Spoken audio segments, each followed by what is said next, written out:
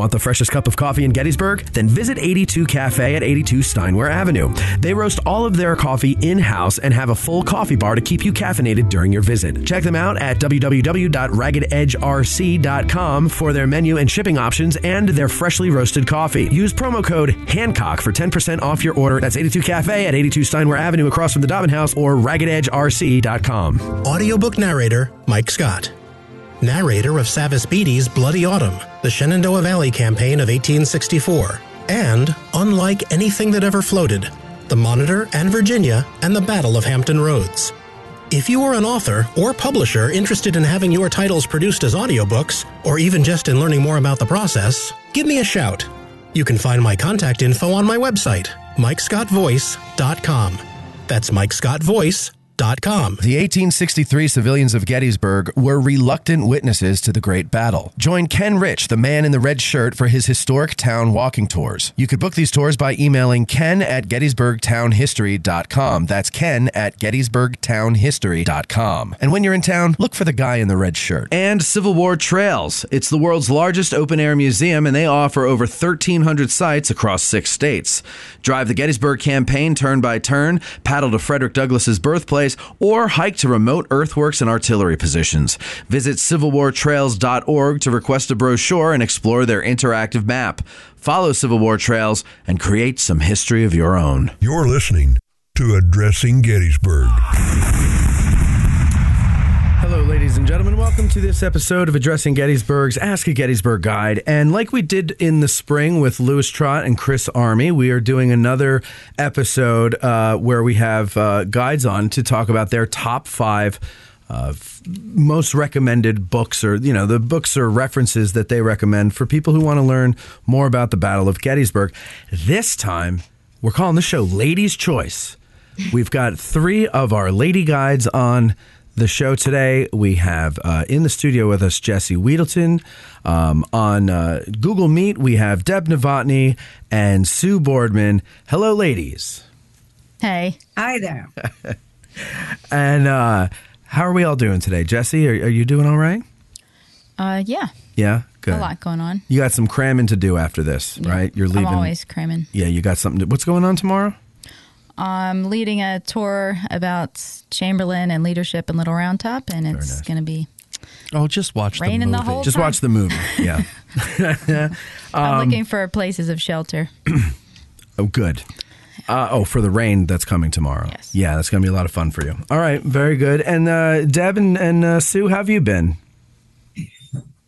Very good. Yeah? Very good. Good. Things And are you're- winding down a little bit, so. Yes, it's good to have things wind down. As much as we love the season and meeting all the interesting people from all over the world, it's good to get some rest and have that downtime throughout the winter, because we need it. We need that time. Okay, so we're going to get into the books here now. And Jessie's got to go and study for tomorrow, so I'm going to let her go first. And then we'll go. Is it Lawrence Chamberlain or Joshua? Don't call him Lawrence. But his name is Lawrence. It's true, and it was a custom to call people by their middle name back then. But anyway, Jessie, go ahead. Give us your top 5 books. Start with number 5 and work to number 1. How's that sound? I didn't rank them. I just tried to pick. Okay. Nor are these my top 5 So books. these are top 5. Great, because you ruined the whole. Nor are they about Gettysburg. These are 5. Nor are they random about Gettysburg. These are 5 random books that I picked off the shelf. And they're all fiction. North and South, I see there. All right, go ahead. Well, I don't know. I feel like my top 5 books might be the same as other people would pick. But so I started out reading. Everybody said you had to read Coddington to pass a guide exam. So, Right. But before that, when I started getting interested in guiding, I was a Segway wrangler, and one of the people I would talk to pretty much daily was George Gargis, who's since passed away. But he would always have the Civil War for Dummies on his dashboard, and he took notes on everything he read in the books on notepads. Mm-hmm. Very small writing as well. And although I haven't read Civil War for Dummies, I have it. I have his copy with all his notes on it. Yeah. And he told me the first book I should read was High Tide at Gettysburg, and I did, and I enjoyed that. And I think that helped me read Coddington, which is not that. It's not that boring. I don't know. It's denser than the other. Coddington is. Yeah. Yeah. I wouldn't say it's boring. I mean, if you're interested in the subject, you know. Yeah, it's not too much. Right. But I'd say the first, so one of the books I brought, the first real book about the Civil War I ever read was this book on the 20th Maine. Mm-hmm. It's just called The 20th Maine by John Pullen.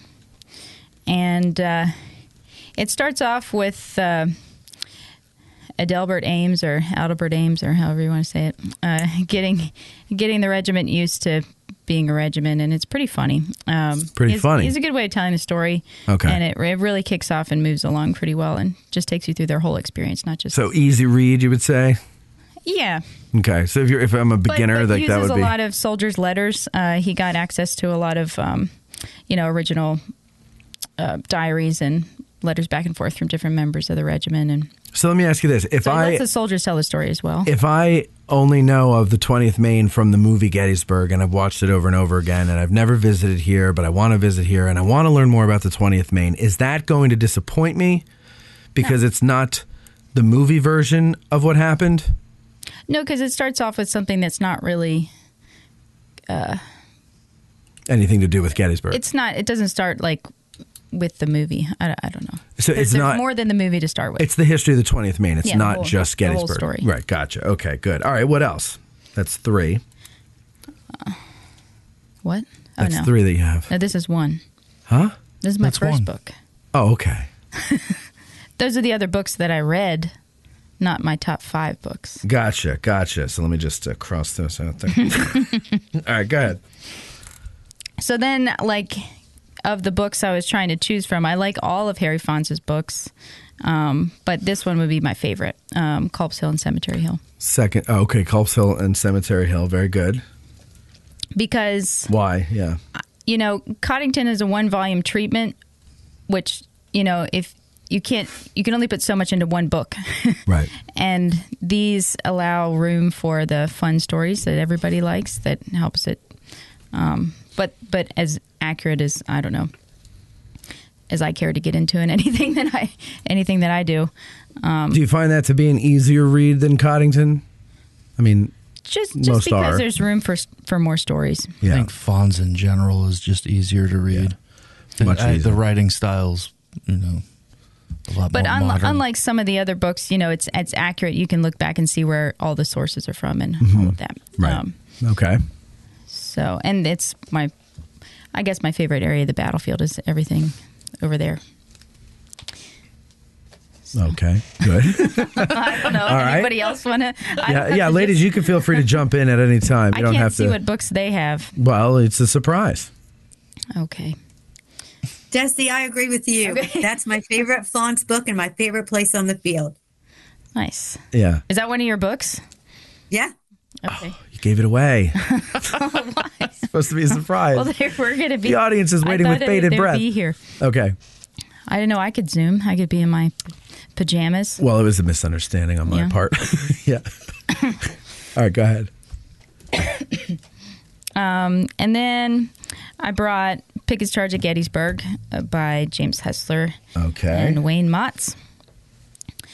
Now, why that one? Because there's a lot of Pickett's Charge books. Why that one over, say, Carol Reardon's or George Stewart's? I like that it is designed to be a tour, but you don't have to be here to get everything out of it. Like, you can read it at home and still find it enjoyable and find new stories you probably didn't know before. Like, it reads like a regular book, but it happens to also be a tour book or tour guide? Yeah, like if you want to do what it's meant for and take it out on the battlefield, you can gain a lot more from it. But you don't have to. And one of my favorite things is they included some pictures, or one big picture from the balloon that has since disappeared. Yes, I was kicking myself for never going up in there. I know. Yeah, there was a for a very, how many years? Like 2 or 3 years that was there, the balloon.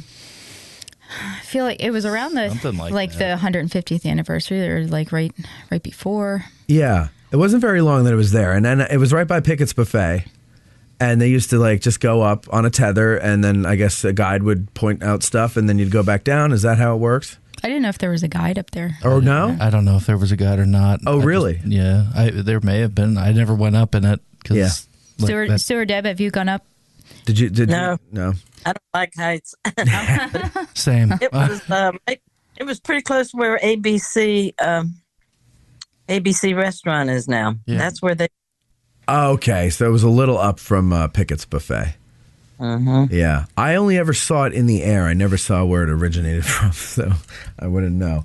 Yeah, to be honest with you, a giant silk bag full of hot air doesn't really inspire a lot of confidence in me. No, I don't. I'm already terrified of heights to begin with. Yeah, exactly. I'm happy right on the ground. I don't need to be up there. I've gone up in a hot air balloon before, but I kind of gotten over my fear of heights for that time being. It's come back since I worked on ships for a while and was able to conquer it for a while. But yeah, I don't care to do that anymore. That's fair. But when you rise up, it makes you feel heavier, so it makes you feel like you're even more I would not grounded like that. in the basket. Oh, it makes you feel more secure in the basket. Okay, gotcha. That's one thing I noticed. Okay, well then maybe it wouldn't be so bad. All right, and then you have one more, or is that it there? So that's the only thing I liked about the book was that picture of the great. That's the only thing you liked. That's not true. But yes. I'm sure Jim and Wayne will be thrilled to find that out. They're going to write you thank you notes. All right, and what's next? Oh, this one here. And then I just brought two books that I thought that people wouldn't know about that I thought were very helpful, but off the beaten path. Now, when I first heard about this first one you're going to talk about, I thought it was about clams, and I got very excited because I love clams. But that's not what it's about. Go ahead. What's the name of the book? It's called The Half Shell Book. It's by Jack Milton Jr., who does the Artilleryman magazine. And so I guess there's just a bunch of people sitting around with huge collections of artillery shells, and they figured they were going to sacrifice some so that people could learn more about them. And they cut most of them in half so you can see how the fuses work and all sorts of anything you can imagine. That's pretty neat, those pictures. So it's like the most detail you could get to if you want it. Right. And I have my own cannonballs, so I was interested in how much they should weigh and all of that. And so it leaves no rock unturned as far as what. Now wait, let me different open shells that are page all there. So look, they would just put. Is that a mini ball in there? Yeah. Yeah. So that's cool. So they would just shot of throw all anything in sorts of there. junk inside. Okay. And what's really helpful too is there are even some like 3D models of like what a Boardman fuse is and how it goes off, and like X-rays of some shells they didn't cut apart. So like I never understood how the Boardman fuse like burnt down and went in and it actually detonated it. Right. Now I do. Now, is that book easy to find? Is it still in print? Yeah, they still advertise it in the magazine. Okay. Because I've never seen it on any bookshelves. Do you have to get it just through them? Or? It's expensive, so I just grabbed these from the guide library and brought them over. I haven't even bought them, but... okay, but so the half shell book. Okay. Matt? Yes. The author of that book is the owner-editor of Civil War News. Okay. And he's up here a lot, so I'm sure at the shows every summer you can pick up that book. Gotcha. Okay, good. The owner of Civil War News. What is the name? The Half Shell Book. No, his name. Jack Milton Jr. Okay, thank you. All right, Jessie, and that's it for you? And then this one is called Built from Stone, the Westerly Granite Story. Oh, this is about how they made the monuments? Yeah, so Westerly provided granite for, I think, 80 monuments. Correct me if Sure. There are a certain number, like 50 something, are like the whole monument, like the first Massachusetts on the Emmitsburg Road. Okay. Or the Cavalry Monument on the Mumminsburg Road, like the really beautiful, fine granite. It's just this particular bubble of granite that popped up in that area. Okay. That's super fine. And at one point, everybody in that town in Westerly was part of the granite industry and, worked at the quarry. But then they have, immigrants that are the artists you have artists that make the design, and then you have stonecutter artists that transfer that sculpture to stone. Okay. So there are all sorts of different people in all the steps of the process. And I guess what kind of got me interested in it was the rock carving on Culp's Hill that's under the 149th New York, because their original monument was Westerly granite, and they hated it. So they got another quarry in New York to make the one that stands there today with the bas relief of Is William that Lilly. so the one that they had originally, is that the monument you wanted me to ask my friend to go and see on his property? Yep. Oh, okay. Yep. Yes, the discarded version of it. Right. So the monument that disappeared. But is it the whole monument or just the base? What? That's discarded in his yard. Oh, I don't know what that is. I don't even know if that's part of that monument. Because when especially all the monuments on rocks, they had to cut pieces away and fit them, and like chunks of those are in stone walls, different places on the battlefield. Right. Okay. But when they put the Westerly one in, was somebody that was with the carving team, carved his name into the rock and signed it Westerly as well. And they were able to find, I think Tim Smith found his name on like a census record or something for Westerly, and you see all these different jobs of so you can see what job he had, and then in this book you can see a little bit more about it. But at one point they interviewed everybody in the town and just asked them what they remembered about the stone carving days, and some of the stories that are sprinkled all through here are pretty funny. So is this is a Gettysburg centric book, or is this about the people that made monuments? So, it's all over the place. To the rules. No, it's okay. So it's like in cemeteries, but they made a huge amount of the monuments that were here or that are here. Yeah, so it pertains to Gettysburg. It's okay. But even if it didn't pertain to Gettysburg, it might, lend some insight into how monuments are made. Well, I don't know. My favorite story in the book is of this lady who's remembering some man who was sculpting. For some reason, they'd saved the most delicate pieces for last. And there's some of, there's like an angel reaching her hand into the air, and they got a piece behind it.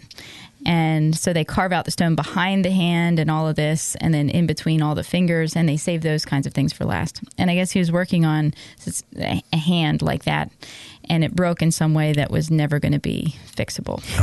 And he just dropped his tools and went to the woods and stayed out there for days. And that sounds like something I would do. In my head, I'm just imagining him curled up in a ball, and she said people would go out there to check on him and bring him coffee. Really? They're pulling up his blanket around his shoulders and giving him, until he could finally come back again. Like he's in quarantine or something. Yeah. All right. Well, so there you go. Those are Jessie's 5 plus a couple of extra recommendations there. Thank you very much, Jessie. Feel free to jump in at any point here. Let's go to Deb Novotny next. Deb, what are your top 5? And are these in order from best to worst, or not worst, but least favorite to best, or are you just going random order here? I went by chronology.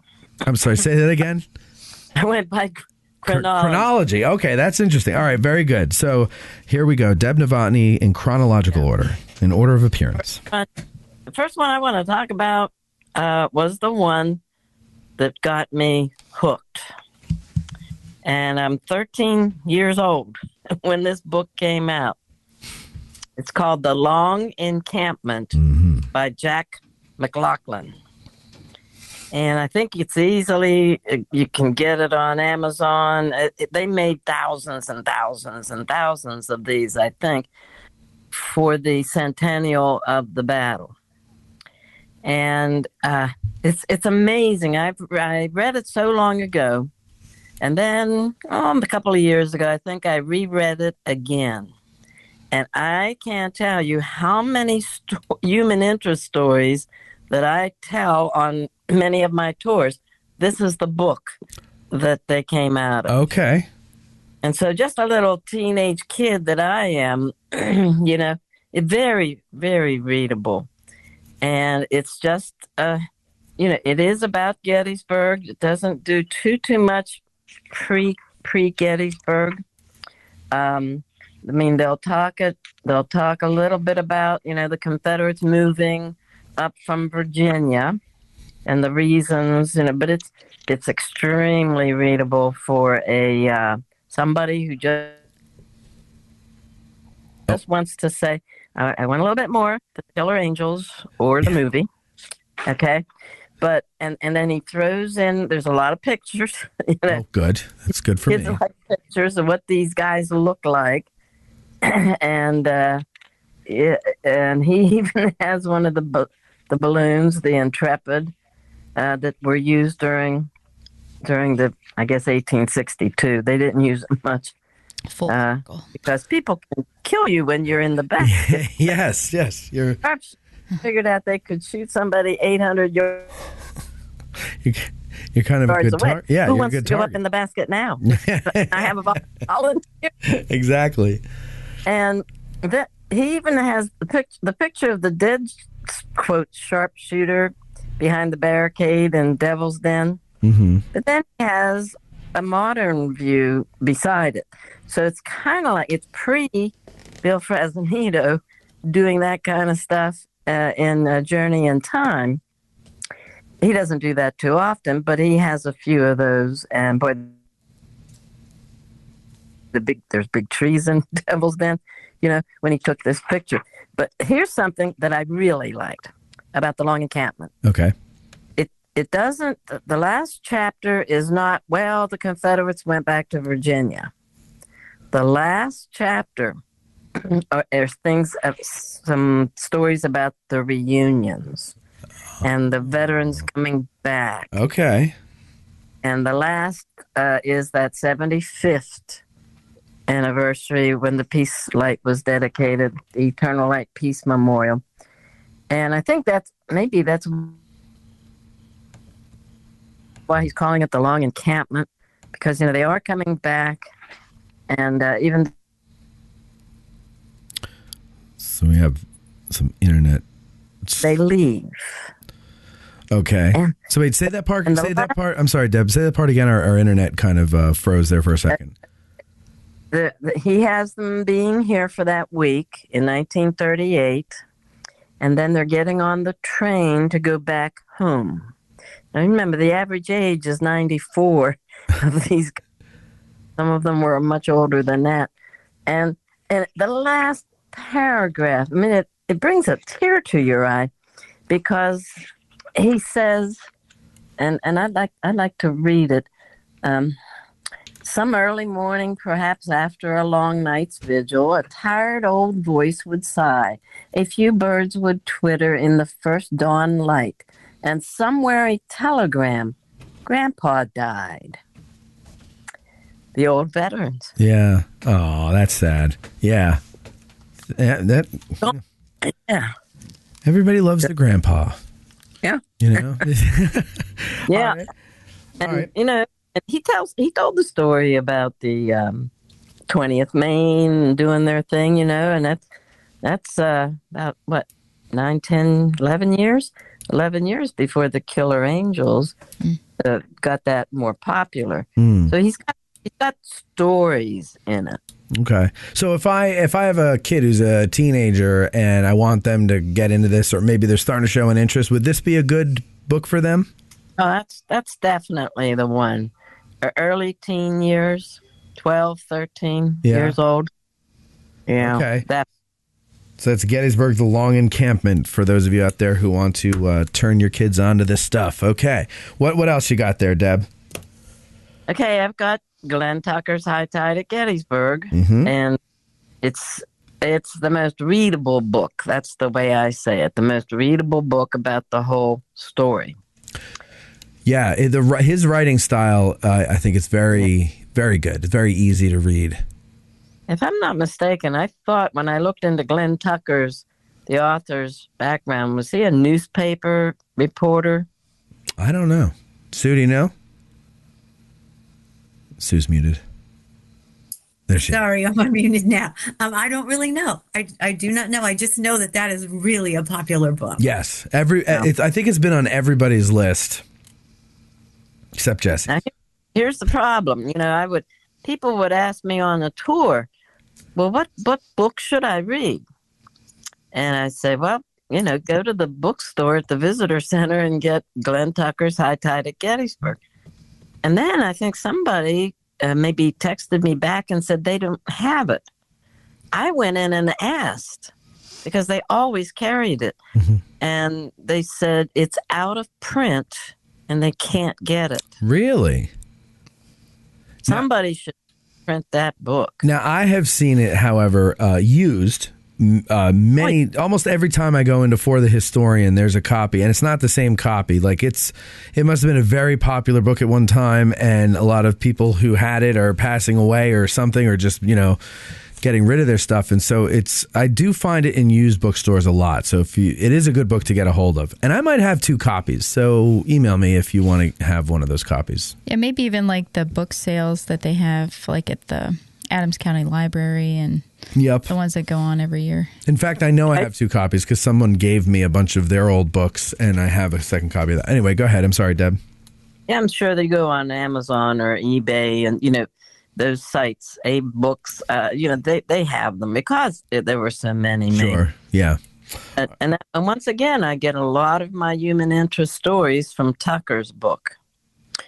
The story of the missing canteens, the 15th Alabama. Mm-hmm. That's where I got it first. And the Missive in the Roses. The what? The Missive in the Roses. Okay, what's that one?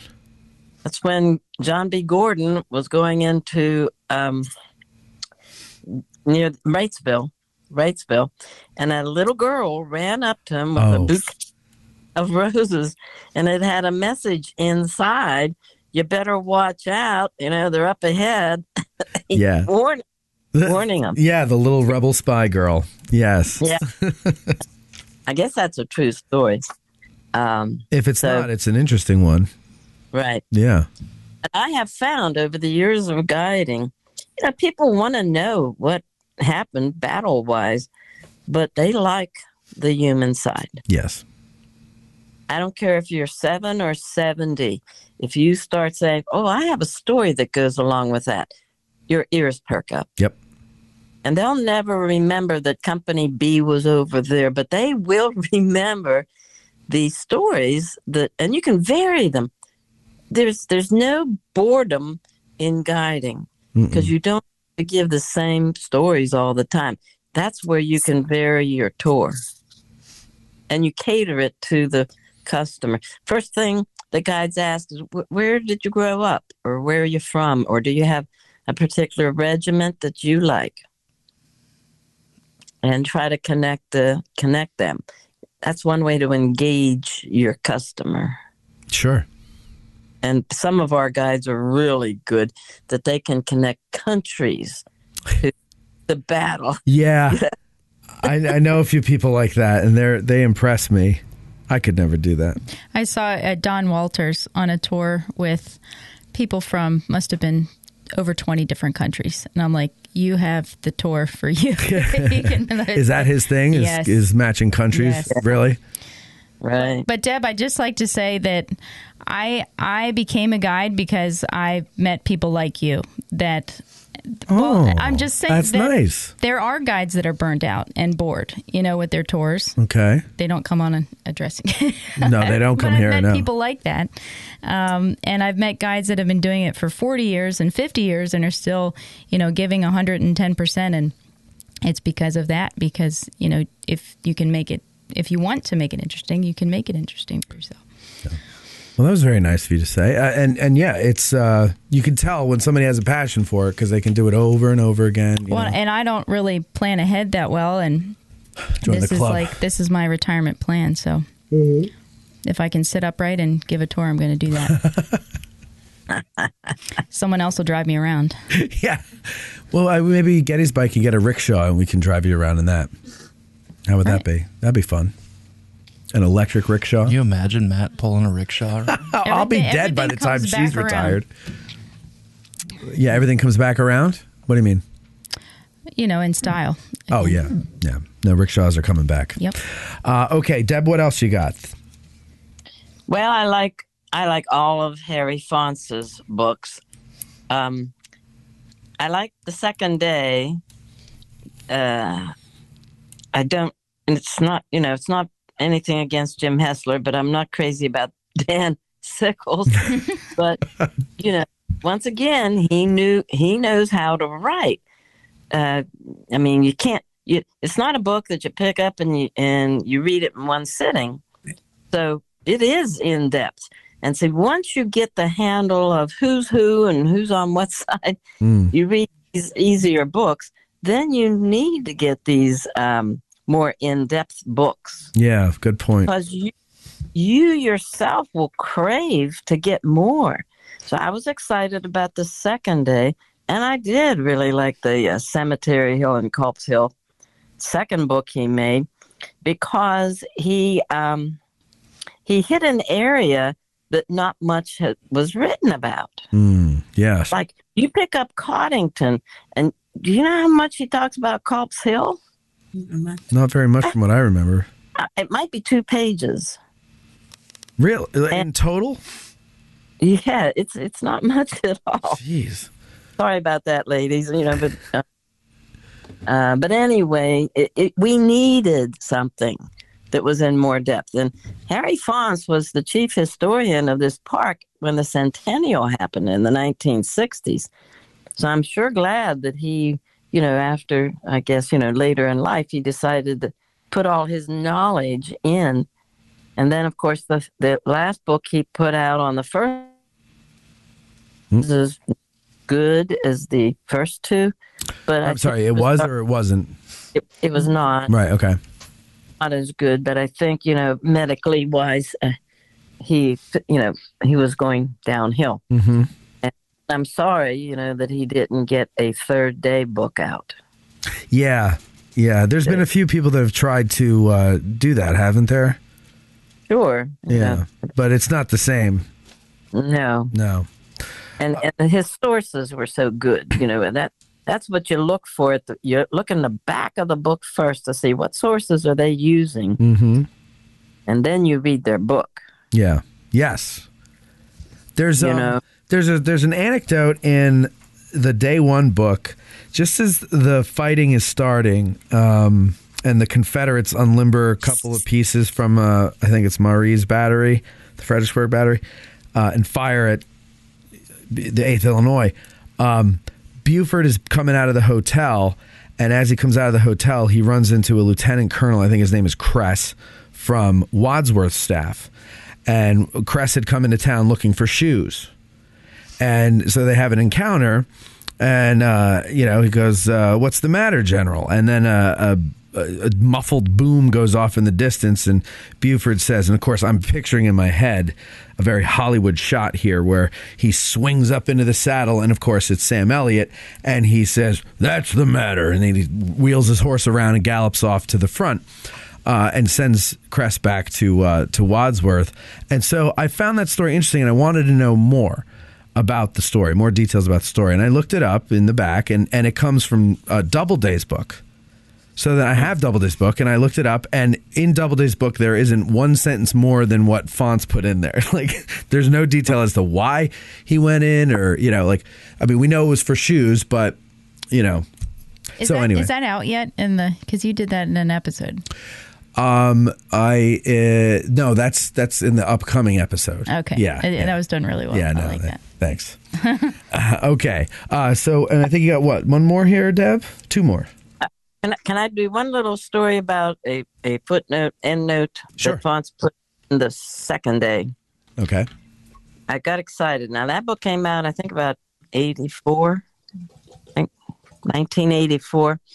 And he talks about this colonel of the 4th Michigan and fighting for the flag, because Harrison Jeffords was his name. Mm-hmm. And he grabbed the flag from the Confederates' hand because he said he told the ladies, "I'm going to defend this with my life if need be." So anyway, he's bayoneted, but his men carry him out of the wheat field, and he's saying, "Mother, mother." Okay. As soon as I read that line, I went right to the end note. I said, "Wow, what's he going to say about this?" He didn't it's annotated in the back, but there wasn't anything about that. Oh. So the very next time I went down to the National Archives, I looked to see if there was a mother's pension for Harrison Jeffords, for the colonel. And there was. And his last will and testament that he made right when he went off to war left pretty much everything to his mother. So that's why he's saying, mother, mother. He knew he was going to die. Oh. Who's going to take care of my mother now that I'm gone? Those stories always, especially when it's the, like accounts from guys who are on the line at night and, like in the wheat field, for example, and between the lines, they just hear the moaning and all that stuff. And there's always a mention somewhere about someone crying for their mother. And that always gets me because it reminds me that these guys, we look at reenactors, they're all in their 50s, they're like severely overweight and, and it's hard to think of them as Civil War soldiers, as boys, basically. But these guys are in their 20s. They're still very young men. For most of them, a lot of them, whatever, this is their first time away from their home and family for such an extended period of time. And it just, they could have all the bravado that they want. They can have all the bravery that training allows them. But at the end of the day, when you're getting ready to meet your maker, and you're probably thinking about the most important people in your life, and mommy is one of them. And that is like the worst when I hear those stories. Those always get me. Those and dog stories. Like, what's her face over on Culp's Hill? I can't. Sally. No. No, Sally was the other one. Yeah, the one on Culp's Hill doesn't have a name. Gracie. Right, but Gracie is what. That's what everybody calls them now. Yeah. Why did they call her Gracie? I don't know. Because she has the grace of the Lord. I think maybe a ghost tour connected. Oh, is that where that comes from? A ghost tour? No, please tell me no. All right. Well, we're not calling her Gracie. I probably.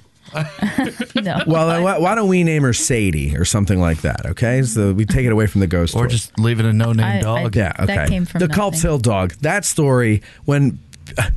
Like I always stupidly say, oh, and there's a story about a dog here too, and then people go, well, what's the story? And I'm like, I can't tell you, and they're like, why? And I'm There was like, a dog. It no, died. that's not the way you tell the story, and I just can't tell the story because I can't get through the story without getting all quivery, and I don't want people to see me that way, so I never tell the story. But those stories kill me. Mommy and dogs, boys crying for their mom, and dogs. Can't take it. I can't take it. All right, Deb, what else? Sue's looking at me like I'm a weirdo. If you're going to take the guide test, you better read Coddington's Gettysburg Campaign. We know that. Mm-hmm. When I can't sleep at night, I have that by my bedside, and I read like, and I'm out. I mean, it's not that it's boring. It's just that it is kind of boring. Monotonous. It's written by a professor, he put it together. He was a professor, and he's good.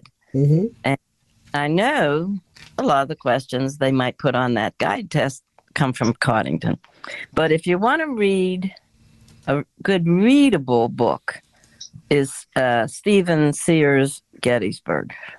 Yes. As an overall kind of, Mm-hmm. And it's funny how I got my copy.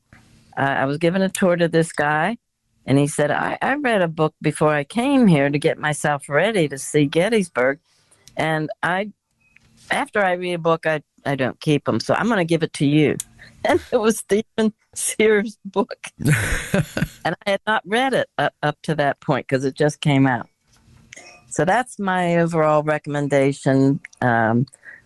Once you get to Sears and Tucker and all that, then go to Coddington. Don't start out with Coddington. Yeah, don't start with Coddington. That's a good piece of advice. You don't want to start because you'll never want to read another book. Yeah, it's too overwhelming. Yeah. I mean, it's not. But it's really good information, though. I mean, it's full of good information. But there aren't any. I think there's one story in there. Somewhere, I think around Spangler Spring, he tells some kind of story. But that's about the only one he has for Coddington. Right. Yeah. So those are kind of like my overall ones. But then, I don't know if it was my first visit here, but I noticed that Gettysburg had a lot of cannon. Mm-hmm. That's what most people know. Oh, cannon and monuments. That's what they take home. Yeah. So I saw this book called The Guns at Gettysburg by Fairfax Downey. The Guns at Gettysburg. This is his first sentence. The guns still stand at Gettysburg. So he tells a story of the battle day by day through the artillery units, some of the artillery units. So it's a really good one, and he's very readable too. And so that would you've got to kind of go out further once you get the story. You want to get into some more specific. You might find a regimental book, a regiment Right. you want to read about, and read it to get the down and dirty, Right. the guys in the trenches. Yeah. I don't recommend the official records except as a reference. Yeah, that's a tough one to kind of just try to read from cover to cover. Right. Not that you couldn't. I'm sure someone has, but hoofa. That's too much. All right, And Pickett's Charge, George Stewart. I still go to that over and over again. Mm-hmm. Very, very readable. Micro history, he called it. When did it come out? In the 50s, I think? Maybe 1950s. 59 or something? Was it? Something like that. Yeah. It was 59. 59? I got that? Oh, wow. Yep. I haven't read that book in 20 years. One of Sue's books. I don't know. We'll have to wait until Sue goes to find out what her books are. I didn't know it's a secret. It's a big surprise. Okay. So that's my list. All right, Deb, thank you very much. And before we get to Sue, we're going to take a break for some commercials, and we'll be right back. Hey, Gettysburg business owners. Winter is just around the bend, and you know what that means. No tourists. But just because people aren't coming to you doesn't mean you can't bring your business to them. If you ship, you're still in the game. And if you're a seasonal business, the time to advertise for your next season is in the off season when people are making their plans. So what's an affordable yet highly effective way of reaching those people? Well, it's not radio, it's not TV, and it's certainly not print. Step out of the Jurassic era of advertising and run an ad on Addressing Gettysburg. We just reached 1 million downloads, and we're growing by the tens of thousands every month. Beyond that, our audience is happy to support those who support their favorite podcast. So email sales@Addressing Gettysburg for more information about advertising on our show. We look forward to helping your business grow. That's sales@AddressingGettysburg.com. You've heard us promote various ways that you can help us keep the show going, but one way we haven't pushed too much is our sutlery at addressinggettysburg.com/shop. That's a shame because we have designs over there by talented artists like Ty DeWitt of 1863 Designs and Mike Stretch of the Heritage Depot. So now we're promoting it. Buying shirts, hoodies, mugs, and other items from our sutlery not only helps us keep the lights on, but it also helps guys like Ty and Mike, and it helps spread the word about the show every time you wear an item or you sip from your mug. So head over to addressinggettysburg.com/shop and grab some merch. It's the perfect Christmas gift for the Gettys nerd in your family. That's addressinggettysburg.com/shop. Ever wanted to be a part of a movie production? Well, now is your chance. Hope Kelly is still struggling with heartache several years after her abrupt, life-changing decision to buy an apple farm outside the small town of Gettysburg, Pennsylvania. But the loneliness of isolation gradually replaced the peace she initially found on the farm. Sent reeling when her fiancé left her for another woman before a previous Christmas, Hope has sworn off Christmas and relationships. But when her brother Ryan's old army buddy Nick shows up to the farm and is immediately taken with Hope, the temperature starts to rise. Still, it will take a Christmas miracle in the form of Charlie to help mend Hope's heart and allow her to trust again and find love.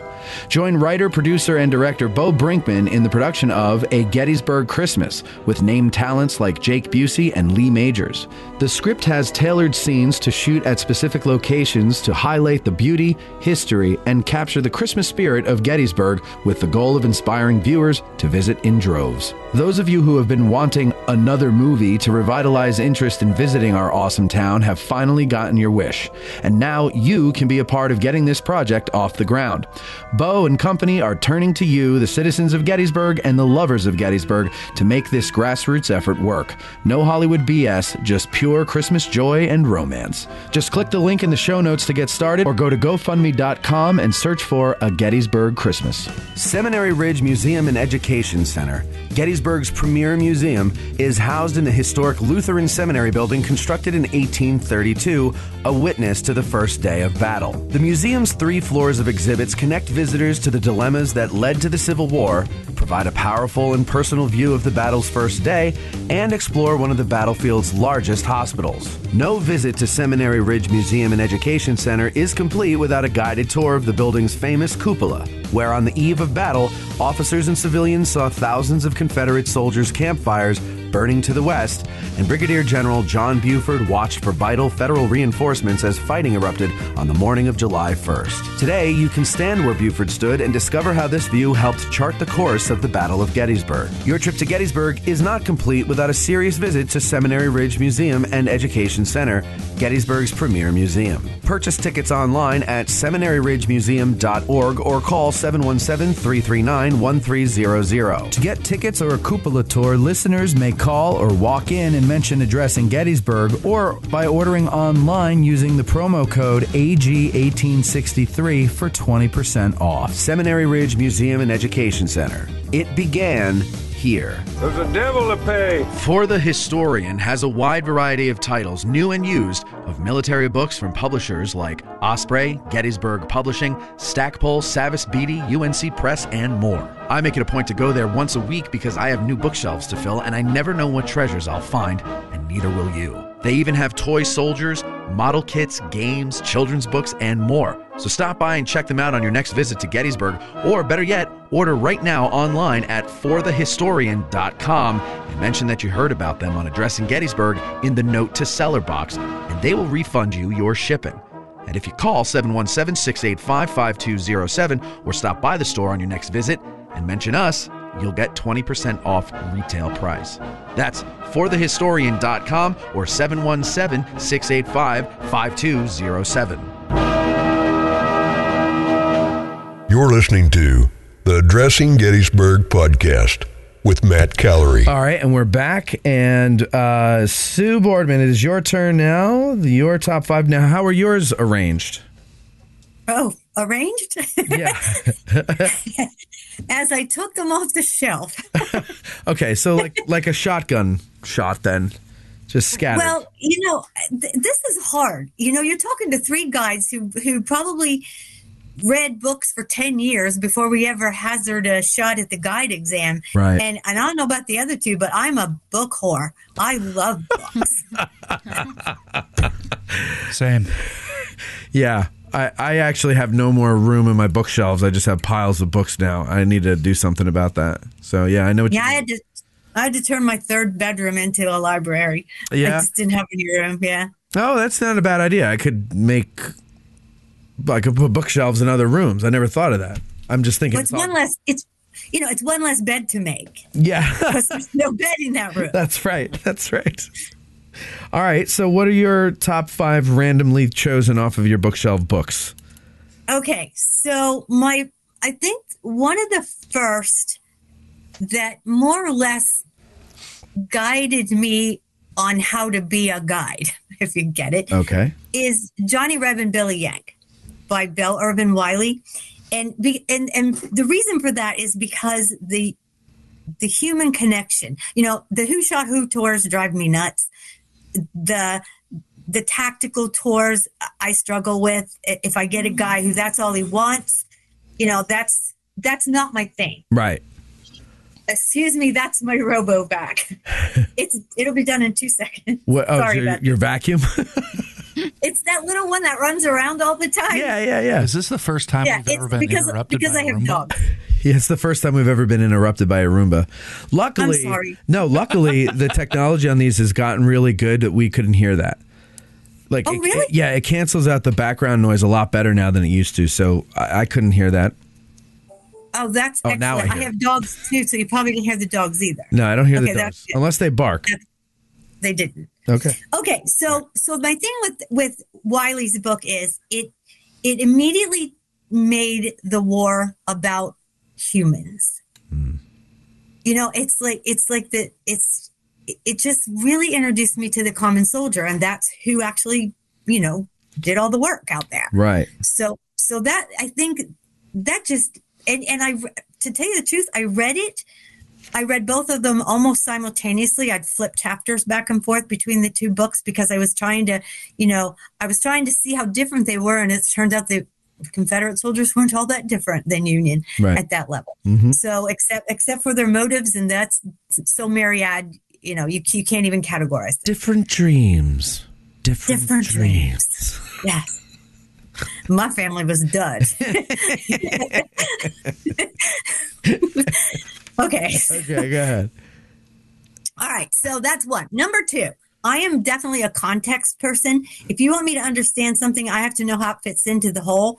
And that's where Battle Cry of Freedom by James McPherson, that's what he did for me. I needed to understand the whole big picture before I could zero it down to understanding, you know, the rest of it. Mm-hmm. It's funny. I was that way in nursing too. If I understood an overall diagnosis, then I could really hone down on the problem at hand. Sure. Okay. It's just the way I think. So, and I don't know if that's a pretty general way of thinking, but that's the way I work. So I really found McPherson absolutely valuable for the pre, the during, and the aftermath. But the important thing about McPherson was his conciseness. He was so succinct without being like trivial about it. You know, he did the Battle of Gettysburg in 10 pages and it made sense. Who could do that? Right. I can't do that. Right. You know, it was really a cool book. And then I met the man and all I could think of was, wow, you're so readable, but I have trouble listening to you. He's a professor and that's the way he talks. Okay. I've never I hope met he doesn't him. hear this. No, he won't listen to this. He's definitely a professor. Definitely a professor. Mm-hmm. So that was number two. Number three, I have to go with everybody else with George Stewart's Pickett's Charge. Again, as you guys are very familiar with the book, he's down on that grunt soldier level. Yeah. He literally follows in the footsteps of the guys crossing the field, and he's definitely like, it's almost like he was a journalist. Like, you were here. Yeah. You know, you were there. It's just a great book. I couldn't put it down until it was finished. Yeah. I just thought it was great. No, I remember the first time I read it, I might have been 22 or 23, and I read it like within a week. I just couldn't wait to get home and read it. And then as soon as I finished it, I started reading it again. I just thought it was so well done. Yeah. That was the first book my mom read after we grew up a half hour away from the battlefield, and they never brought us here, never talked about it, never learned about it in school, all of that. But I kind of forced them into it because I practiced so many times in the car, making them take my tour before I took the oral exam. Right. And then I found my mom reading that book, and she's like, "You need to read this book." And I'm like, "I'm so glad you're reading a book about Pickett's Charge." And she thought it was interesting? Yeah, that got her into it. Now she's reading a book about Cold Harbor. She just kept reading. Wow. Civil War stuff. Yeah.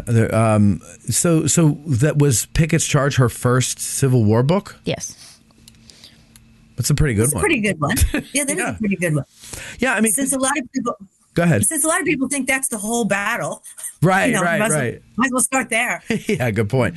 No, but it is... Right, it's all the human stories. Yes. It doesn't matter if you know the rest of the battle. No, exactly. You're going to understand that part of it. Yeah, that's a good point. Okay, yes, I never thought. So that would be a one to recommend when people are asking me what's a good first book to read. Well, and like I never thought of that one. Novels kind of jump into some kind of random spot in the story and start from there, and it gets people hooked anyway. Right. So... And he kind of does that for the whole book of that one. Right.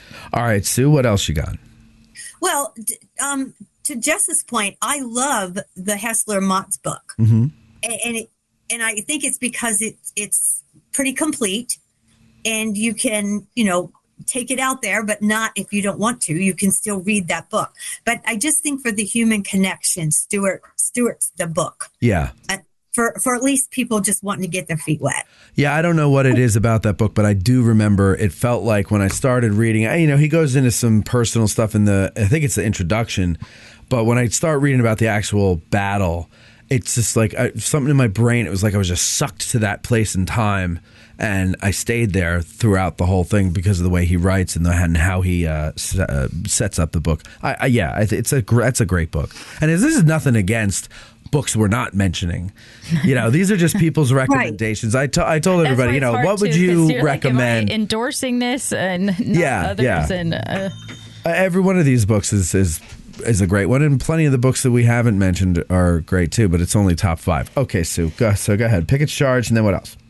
Okay, I agree with Deb with the Sears book as a great alternative to Coddington. Mm-hmm. I actually used to feel guilty recommending Coddington. People would say, I want a 1 volume. And it's like, well, it's like 1 volume in the front, and then the footnote, the end notes are the other volume. Yeah. Because you almost need 2 copies to keep one open. Yep. So Sears just took the burden of guilt off me tremendously because Sears is so readable. Yes. I mean, it's Coddington only readable. Yeah. Which is cool. So and I don't think Sears is a first book kind of thing. If somebody says, well, I never read anything about Gettysburg, I need a book, I would go with High Tide. Definitely. Oh, yeah. And you know what's cool about High Tide? Tucker was born in 1892. It is conceivable to me that he walked among them. Sure. He probably knew them, which maybe is what lends so much to the way he tells the story. But anyway, I didn't pick High Tide. I picked Sears. But I agree with Deb on High Tide, on Sears. Okay. Okay, I was going to ask wait, you one real Jessie's quick. Got a question. Do you think it was harder to read books after you became a guide? Like, not just because you're busy, but just for me personally, I feel like I'm too responsible for the information. It's so hard to get through a book. Plus, I'm a little critical. Yeah. You pick up a lot of books, and it's like you read it, and halfway through, it's ho-hum, same old, nothing new here. Put it aside, Yes. It's kind of funny, but I agree with that statement, Jess, a lot. You do feel a little bit responsible about, what you even recommend. Yeah. And that's why I'm starting to collect regimental histories, because those will have things that I've never read before. But, a single volume overview of the whole battle, what else, what new things are you bringing out? So, yeah, I can imagine that. Not being a guide, I can imagine if I was a guide, not being able to read books. And Matt is guiding in your future? That depends on whose palms I can grease when they give the test. Yeah. Oh, I would love. Fairly good answer. I would. I'm going to take the exam, but I did move here to take the test. But the show has kind of taken me away from any ability to study, and the show kind of is my study, I guess. But it's I would like to take the test to see what I still need to learn. I don't expect to pass it, and if I do pass the written, I really don't know if I'm going to make it all the way. That's usually what a lot of guides recommend to folks that are interested in taking is take the first one for fun. Mm-hmm. Don't, just take it to know where your deficits are and what your focus needs to be. Yep. Although it's getting a little expensive for that. When I took it, and I know Deb, I only paid $50. Yeah, it's $250 now, isn't it? It's a lot more money now. Yeah. And then by the time they actually give it, it'll probably be like $750. Probably. You're probably right. Yeah. Okay. My next book is, I agree with everybody on fonts. And the reason Culp's Hill and Cemetery Hill is my favorite is because it is one of the toughest ones to study for lack of other books. Literally, like I think it was Deb said, or somebody said, Coddington doesn't even hardly address it. And once I sorted that out, that is my favorite places, just like Jess. But I was almost self-taught because you can't find a lot of resource information about it.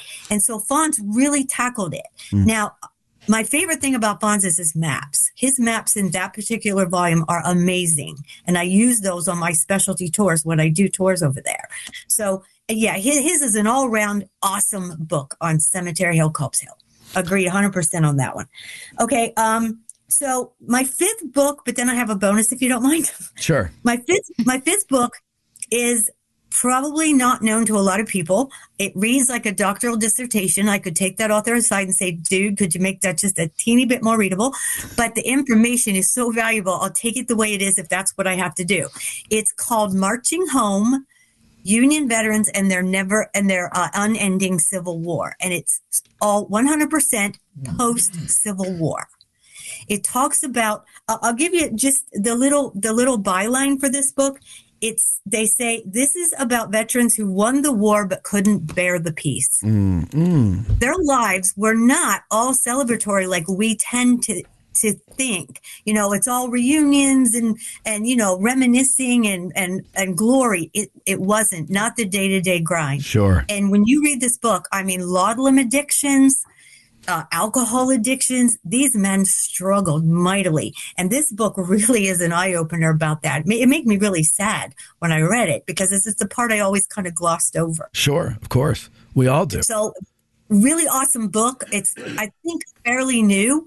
And I accidentally acquired it because I think the author was in town and left a couple of them at the foundation and nobody wanted them. So I took them and I read one and it was so good I took all the rest of them and gave them all away. So really, really good book if you want to be depressed. Yeah. About the post-war. Deb was saying about what the book that she reads to fall asleep, and Coddington. that Marching Home has been on my bedstand for I think 5 months or more. And you haven't touched it? No, I have. Oh. Just little bits but it is a very interesting subject. Mm-hmm. But don't you agree, Jesse? I think it was his doctoral dissertation, and he didn't fix it for the public. He just kind of published it. Well, I haven't read any of those. Oh, well, dissertations. I think this will be your first one. She wouldn't know. Well, is it a little dry for public consumption? Yeah, it is. But yeah, it is. A lot of different subjects that are worth telling. Right. I think the subject matter makes it worth plodding through it, and the problem with it, the dryness, is because he repeats himself a lot. Okay. Well, our audience isn't afraid of people who repeat themselves. But listen, I read a book. I don't want to name it in case some people think it's an awesome book. And the guy, unfortunately, died a tragic death. So I don't want to disparage him. But he used the word genteel 139 times in his book. I literally kept track by putting little hash marks in the front of the book. I'll name it. It's about memory market and something. I knew you were going to. I knew it. Yes. I knew it. But it's, I think that was also a doctoral dissertation. But I like that book, though. I did too, but I just got sick of the word genteel. It's, do I have it here? It's the Jim Weeks Red. book. Yeah, Jim Weeks. Yeah. That's who wrote it. Was editor of the Civil War Times Illustrated. So maybe that's the editor's way of writing. It might be back there, Jesse. I don't remember.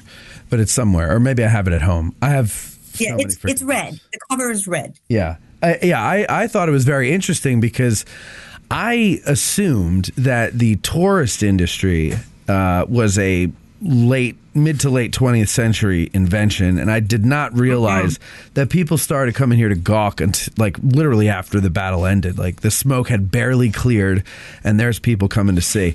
And so that's what fascinated me is that it's been for forever that we've had. Well, and when Gettysburg opened up to the world with the Gettysburg and Harrisburg Railroad, you had people flocking here from major cities. Sure. So I don't think it ever ceased.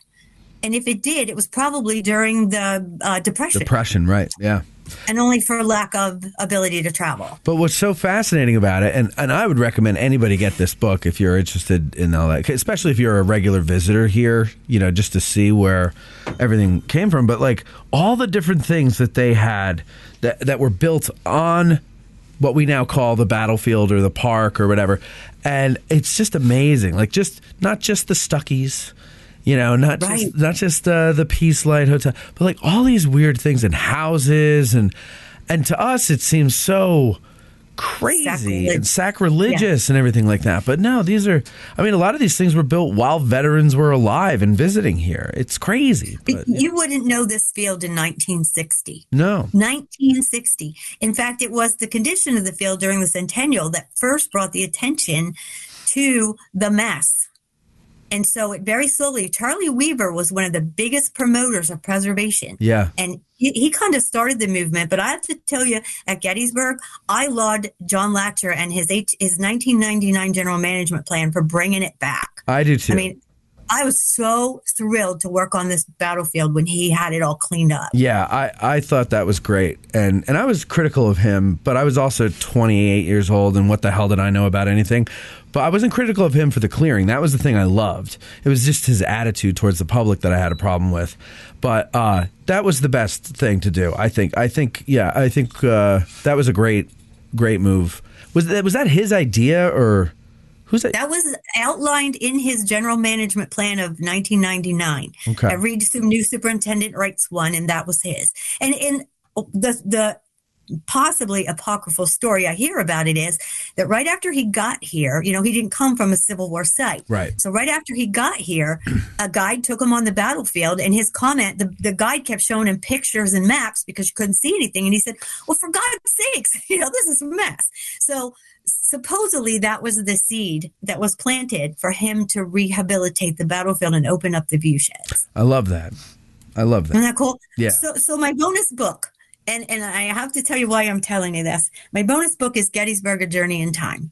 Okay. And it's because I am a vastly visual person, and I learned my way around this battlefield by coming back with that book and retaking all those images the same way Fraz took them in the 1970s. So we are building an exhibit to him, about him, at the New Adams County Historical Society Museum.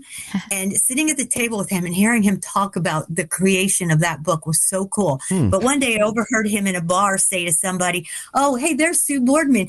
She's here because of me. That's exactly my reaction, but I thought it was Doesn't he think everybody who's in there is there because of him? Pretty much. But anyway, I think what he was trying to say was that book had a big impression on me. And I, to this day, I have about 1,200 Gettysburg stereo views. Yeah, you're big into that, aren't you? That is my thing. I have one of those viewers. They call it. Yeah, viewers. And somebody gave it to me with a whole bunch of pictures from World War I. Like in the trenches and everything. Yeah. And I still haven't brought that in to show you, have I? It was a really big set of I think it had 150 or 200 different stereo views in it of World War I stuff. It was great. It was really cool, though, to see in 3D. Yeah, I'd love to see your Civil War ones. Yeah. It came in a sleeve. The one he's talking about came in a sleeve that looked like a book. That's what mine is. Yeah.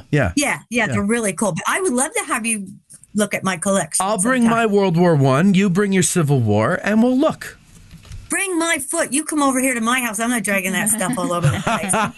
It's huge. I'm not going to invite myself to somebody's house, but now that you invited me, I'll see you there. I just invited you there. Now, and ladies, you can come too. I noticed, Sue, that you did not mention your book about the cyclorama. Well, it's not my favorite.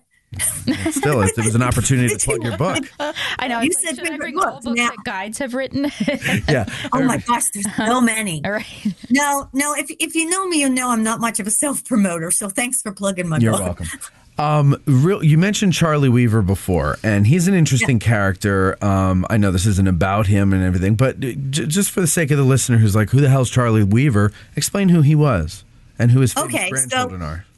So if you've ever watched reruns of Hollywood Squares, this really goofy television show, was a game show, and there were 9 celebrities, and always in the center was this, or no, he was in the lower left corner, I think, wasn't he? I think so. Is that right, Deb?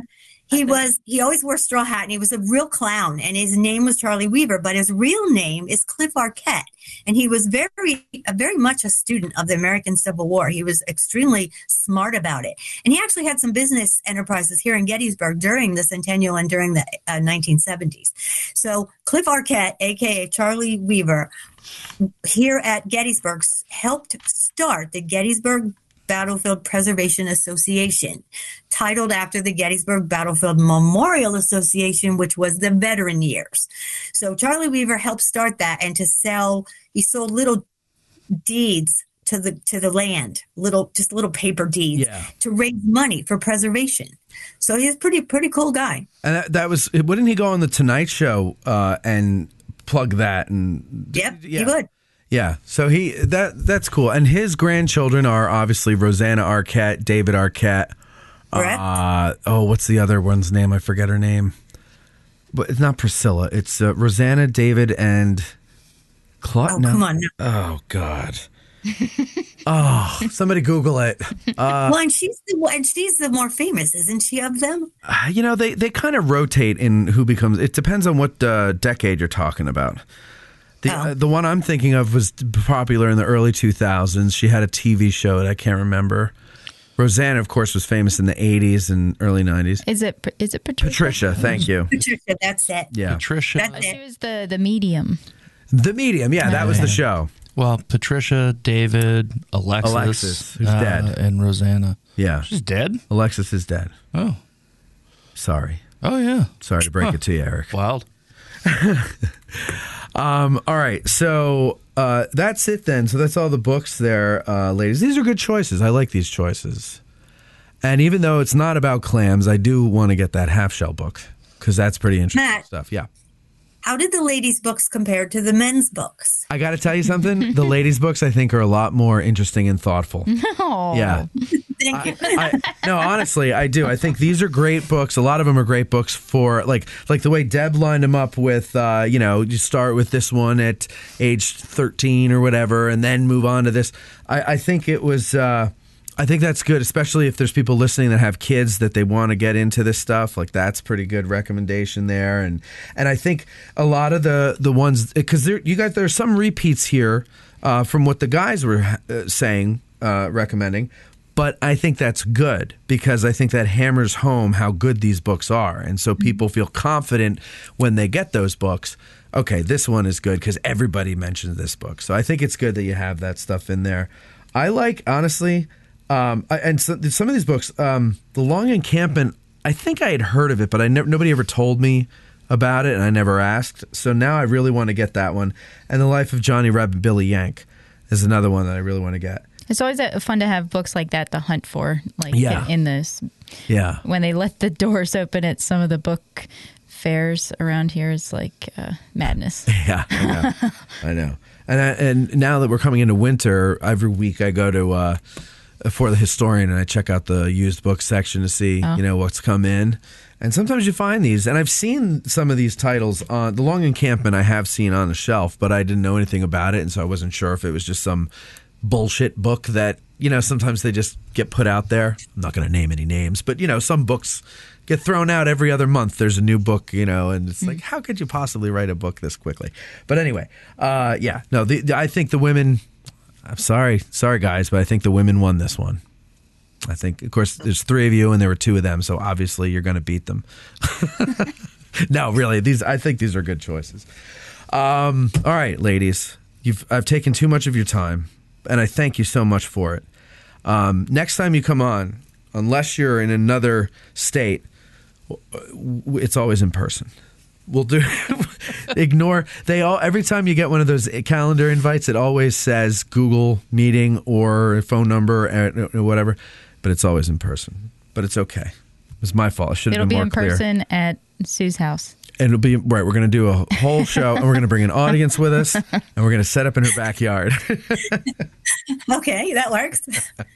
All right, ladies and gentlemen, thank you all for listening. Thank you, ladies, Jessie, Deb, and Tugger. Who's Tugger Boardman? My dog. You named okay. So Tugger, thank you. He's a 145-pound Rottweiler Lab mix. Jeez, you are a feisty lady, and you got a Rottweiler. That makes total sense. Does it? Yeah, it does. Does your Roomba have a name? Does your Roomba? Yeah, what's your Roomba's name? Mozart. Oh, I don't have my Mozart. I had my Mozart shirt on before. It should be the Beavers then, because it sucks everything up. Yeah, well, this is my little beaver. See, somebody gave me this little beaver mug here. It says, I don't like give a damn. Because we're always talking about the beavers. All right, everybody. Thank you very much for listening, and I hope you enjoy this. I hope you got some good information here that you can then go to a bookstore or to Amazon or to our website, to our recommended reading page, and find these books and order them for yourself, for your kid, whoever. Thank you, and good night. All right. Thanks, ladies. Good night. Thank you, Matt. It was fun. You're very welcome. Need a Corps badge or other insignia for your uniform? Then check out the Badge Maker. Here's what some of his satisfied customers had to say. Miranda said, I ordered an identification disc from Joe and it's fantastic. He hand-stamped it exactly as I wanted. Greg said, my unit has purchased from him in the past quality badges and good service. And Jerry S. says, the Badge Maker is the go-to place for accurate replica Civil War badges. So go to CivilWarCorpsBadges.com and attach a message with your order saying you heard about them on Addressing Gettysburg. Our hearts so stout have got us fame, for soon 'tis known from whence we came. Wherever we go, they dread the name of Gary Owen in glory. Instead of spa or drink down